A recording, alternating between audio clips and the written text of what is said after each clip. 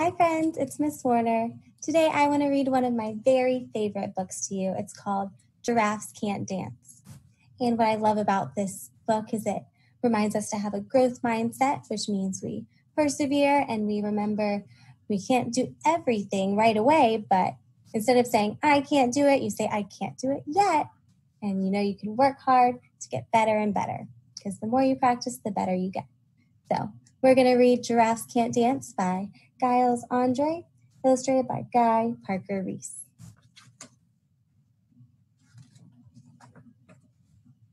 Gerald was a tall giraffe whose neck was long and slim, but his knees were awfully crooked and his legs were rather thin.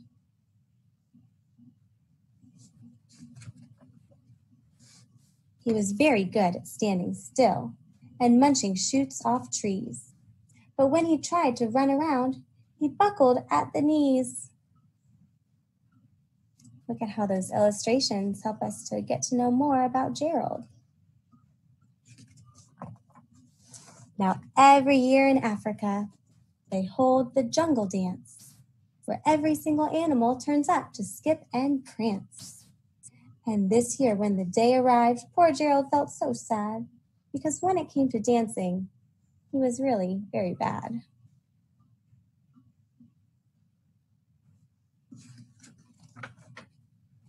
The warthogs started waltzing, and the rhinos rock and rolled. The lions danced a tango that was elegant and bold.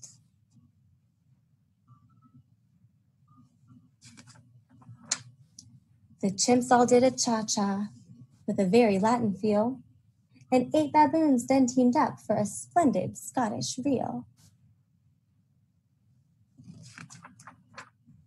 Gerald swallowed bravely as he walked toward the floor, but the lions saw him coming, and they soon began to roar. Hey, look at clumsy Gerald, the animals all sneered. Giraffes can't dance, you silly fool. Oh, Gerald, you're so weird.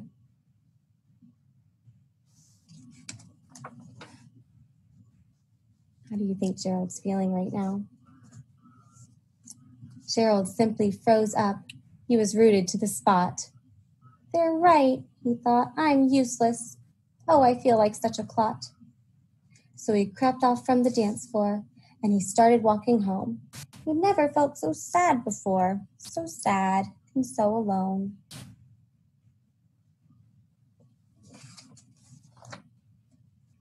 Then he found a little clearing, and he looked up at the sky. The moon can be so beautiful, he whispered with a sigh. Excuse me, coughed a cricket who'd seen Gerald earlier on. But sometimes when you're different, you just need a different song.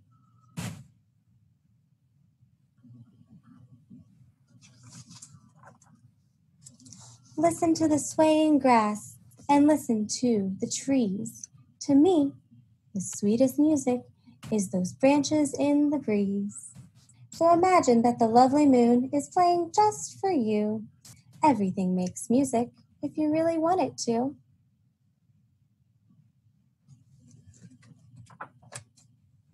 With that, the cricket smiled and picked up his violin.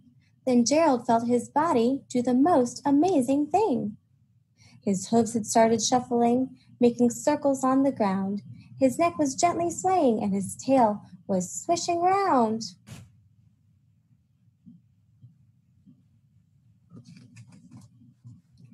He threw his arms out sideways and he swung them everywhere.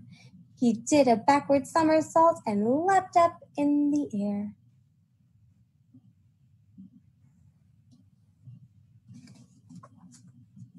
Gerald felt so wonderful. His mouth was open wide. I am dancing. Yes, I'm dancing. I am dancing, Gerald cried.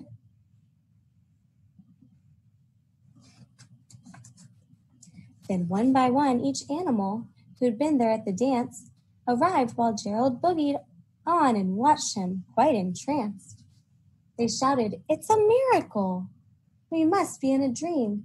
Gerald's the best dancer that we've ever seen. How do you think Gerald's feeling now? Before he was Shy, sad, embarrassed. Now he looks very confident and like he's having so much fun. How did you learn to dance like that? Please, Gerald, tell us how. But Gerald simply twirled around and finished with a bow.